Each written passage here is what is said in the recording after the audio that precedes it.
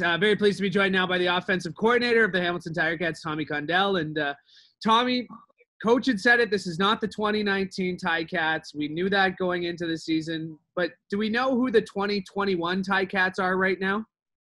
I think they're evolving. I think that 2021 Tiger Cats are a group that have worked extremely hard, and especially preparing for their latest game against Calgary. And we have a lot of young players that have really not only worked hard, but put a lot of great effort on and off the field to prepare. So I'm excited to get a chance to. It's been an exciting week. I'll tell you that. And they're so hungry, and they want to do the right things.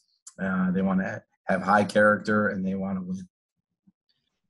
The next man up mentality, it's something that's always been preached with this team, but I don't know if it's been tested this early as much as it has. What have you seen from your guys who have, maybe started a little bit lower on the depth chart, who are now kind of being asked to play some bigger roles?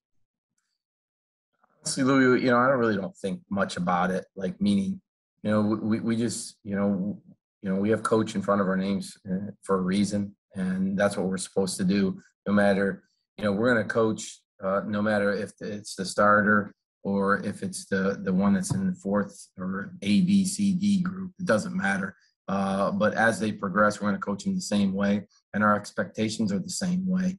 I certainly don't sit back there and say, oh, this person's in the, no, we have to produce, and we have to have the same standards that we have for anybody that's out there. And we're learning those 2021 standards.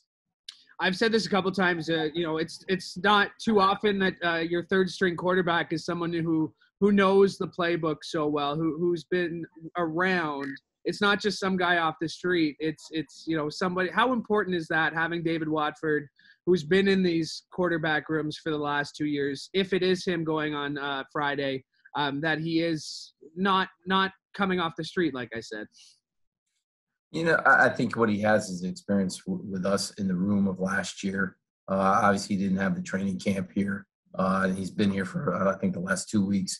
So that experience that he's had for all last year, and having the ability to play, and also building the relationships that we've had. I certainly know David and feel really comfortable with David. And I feel that he's in that same mode for the rest of the group in the quarterback room, as well as a lot of the receivers. And the way he prepares and the way Jeremiah prepares and Dane prepares, they all rub off each other. It's a great room to be involved with, and I'm glad I get the chance to coach him every day. And with Dane, coach had said that this is somebody who's never really been hurt. He's never been pulled from a game. This is a new experience for him. What have you seen from him kind of in his streets out there, kind of that secondary kind of quarterback coach you have down there in Dane this week, with working with Watford and Graham and the other quarterbacks you have in Jeremiah? Well, it's in his blood. His dad's is a Texas high school coach, and I'm certainly Dane will carry on the legacy. So we're getting a chance to test those methods as well. But they all do that. And I'll say that Dane, Jeremiah, anyone that was into that, those are the expectations for that position and for that room in particular. That if someone is playing or not, because there's only one quarterback that can play, so when that person's in, great. And if the other two that are not in, they're in there coaching, and they're making sure that they're not only the eyes for a quarterback to assist the one that's in, but also the other players that are around, with the limitations in staff and all that kind of business. They need to be. And that's what we do, and that's what we expect. And just in terms of what you've seen from your receivers, you've missed Devere Posey, you've missed Braylon Addison, but what these guys who are out there are doing, at least from my perspective, is they're putting some pressure on you to make some tough decisions when you are fully healthy. And what have you seen from your receivers, particularly Tim White, Stephen Dunbar Jr., even David Ungerer, that's impressed you so far this season? Yeah, and I'll even add, Poppy White to that equation too. I think what I see is guys that are growing. I see the guys that are coming in feeling more comfortable.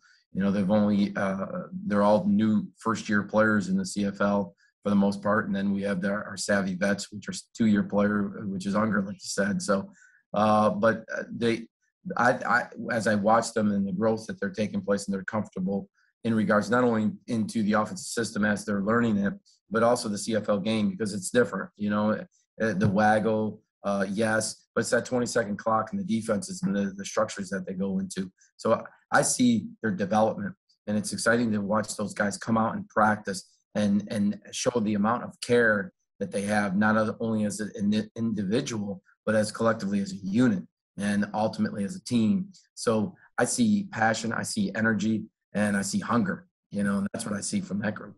And just looking at the opponent this week, the Calgary Stampeders, they're coming off a big game, 7 sacks, holding Trevor Harris to, I believe it was just 220 yards or so. What have you seen from the opponent this week that you're hyper aware of maybe?